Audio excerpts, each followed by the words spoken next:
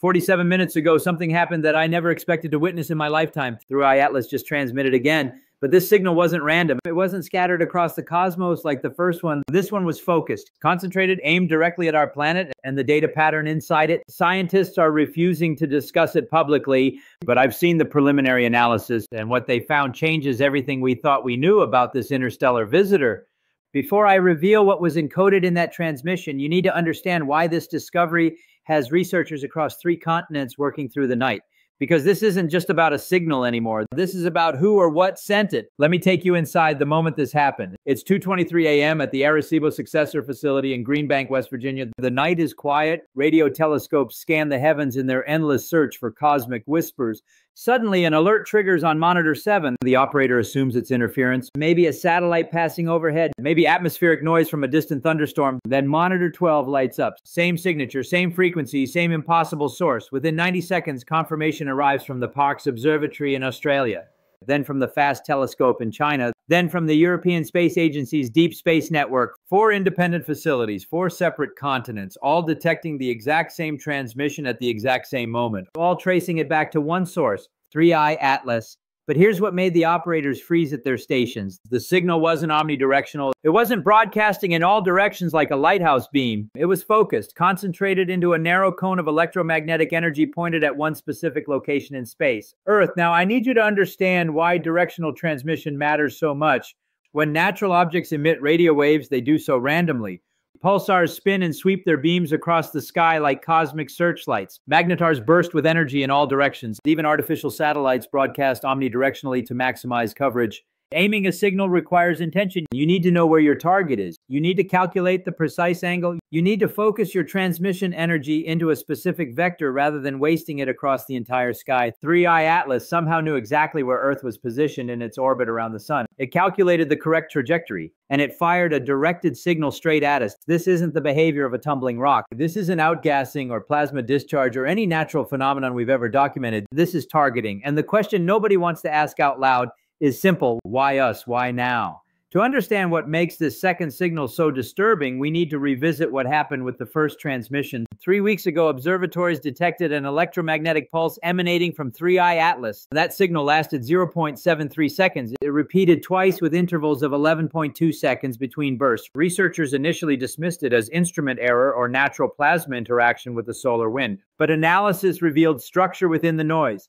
Mathematical patterns that shouldn't exist in random emissions, prime number sequences embedded in the frequency modulation, deliberate organization that defied natural explanation. Still, skeptics argued it could be coincidence. Pattern recognition is what humans do. We see faces in clouds and messages in static. Perhaps we were projecting meaning onto meaningless data. The second signal destroyed that argument completely. Because this transmission wasn't ambiguous, it wasn't open to interpretation. It contained something that no natural process could produce. Hold that thought, because what I'm about to tell you will fundamentally alter how you see this entire situation. Let me tell you exactly what was inside that signal. When researchers at MIT's Haystack Observatory ran the transmission through spectrographic analysis, they discovered something that made senior scientists demand the data be rechecked. Then rechecked again, then classified.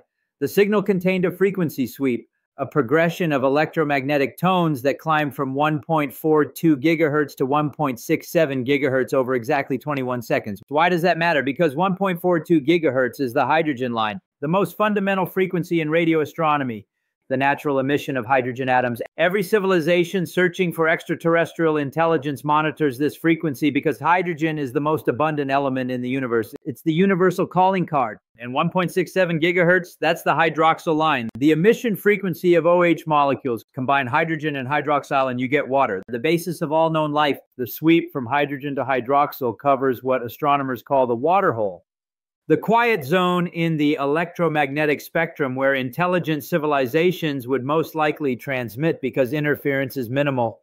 3i Atlas didn't just send a random burst of static, it sent a message using the exact frequency range that any technologically advanced species would recognize as intentional communication. It spoke in the universal language of physics itself. But wait, that's not even the most disturbing part. Embedded within that frequency sweep was a modulation pattern, subtle variations in amplitude that formed a secondary layer of information riding on top of the primary transmission. When researchers extracted and analyzed this embedded signal, they found binary code. ones and zeros, the simplest possible encoding system, the mathematical foundation that any intelligent species would understand regardless of biology or culture. The binary sequence was short, only 1,679 bits. But that number itself carries profound significance. 1,679 is a semi-prime, the product of two prime numbers, 23 and 73. In 1974, when humanity sent the famous Arecibo message into space, we chose exactly 1,679 bits, because that length can only be arranged into a rectangle of 23 rows and 73 columns, or 73 rows and 23 columns. The prime factorization ensures the receiving civilization would know how to decode it. 3i Atlas sent a message with the exact same mathematical structure we used 49 years ago. Coincidence? The probability approaches zero. This object either intercepted our transmission and is responding in kind, or it already knew how we communicate before it ever entered our solar system. Both possibilities are terrifying. Now comes the question everyone is asking. What did the binary actually say? I need to be careful here. Some of this information has been restricted by agencies I cannot name, but certain details have leaked through academic channels, and I can share what's already circulating among researchers. The decoded binary forms a grid. When arranged into the 2373 rectangle, patterns emerge. At the top, a representation of the hydrogen atom. One proton, one electron, the building block of the universe. Below that, a sequence showing the double helix structure of DNA. Not human DNA specifically, but the fundamental spiral that encodes genetic information in carbon-based life. And at the bottom of the grid, this is where researchers went silent. The diagram, circles arranged in a specific pattern, a large circle at the center, smaller circles orbiting around it at varying distances. Our solar system.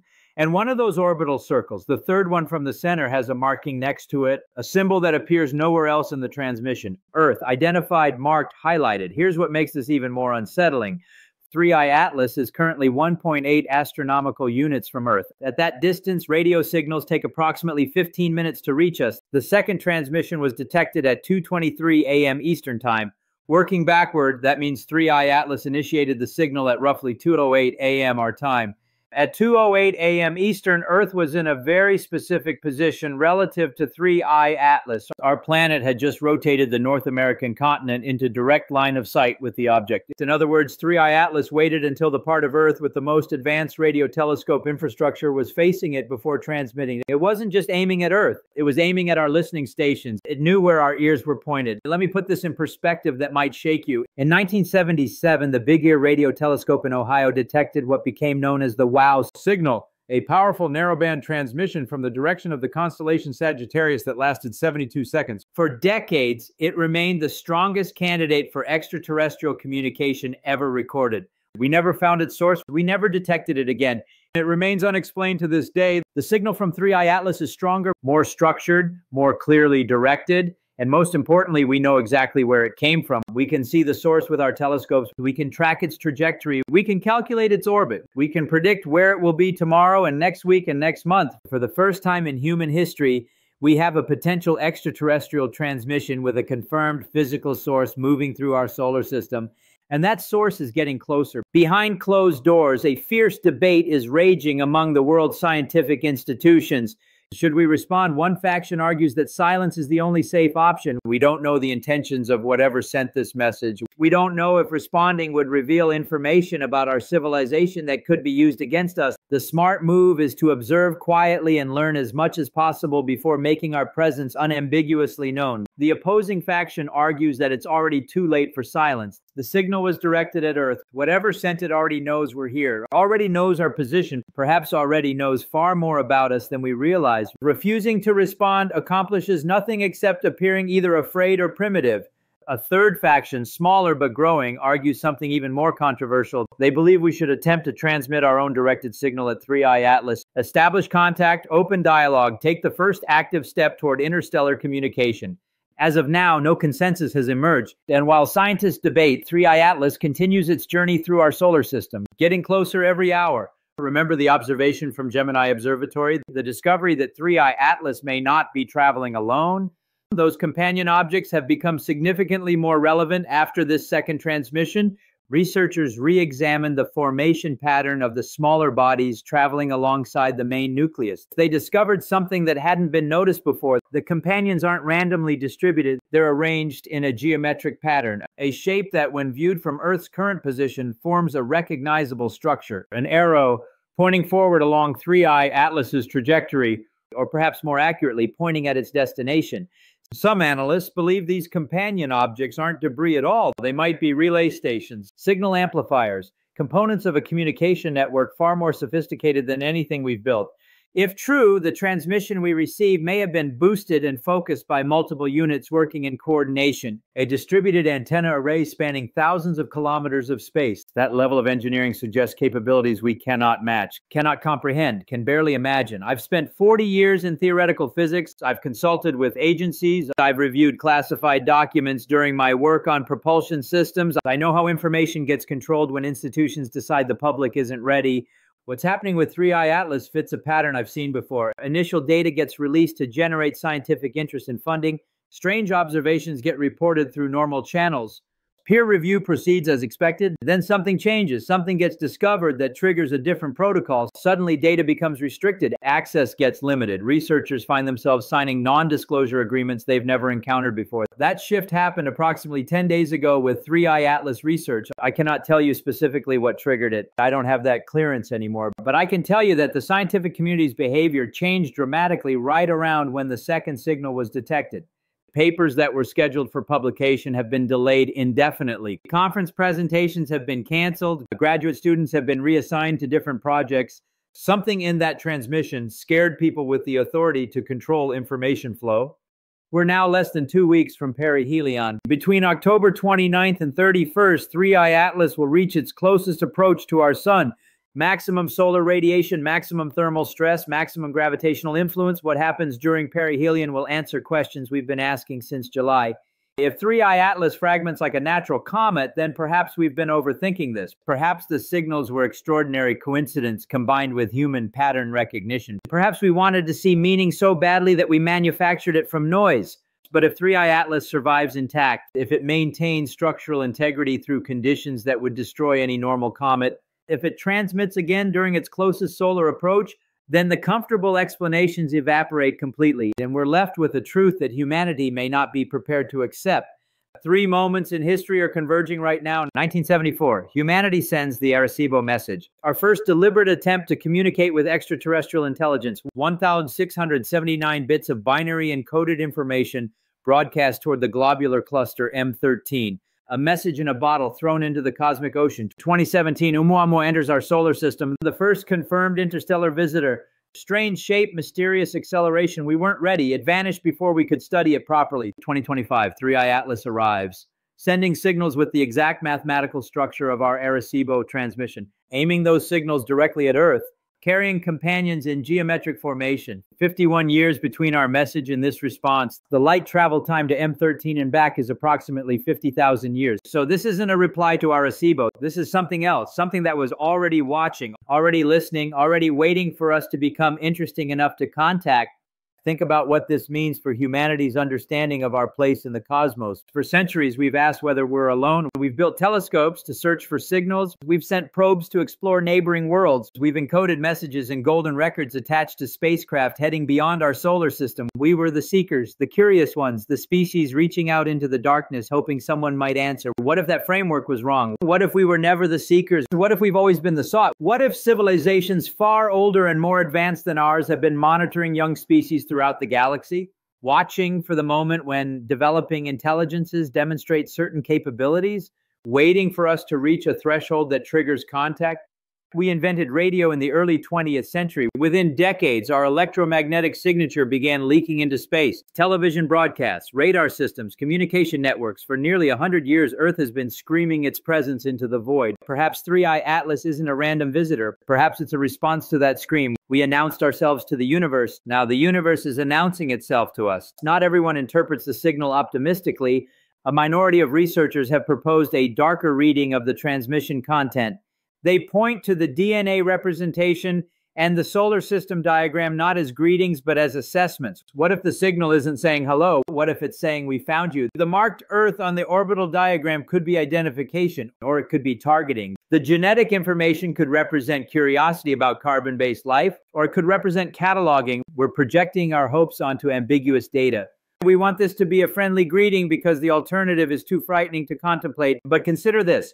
When European explorers reached the Americas, they carried diseases that wiped out 90% of indigenous populations, not through malice, simply through contact. What microscopic dangers might an object from another star system carry?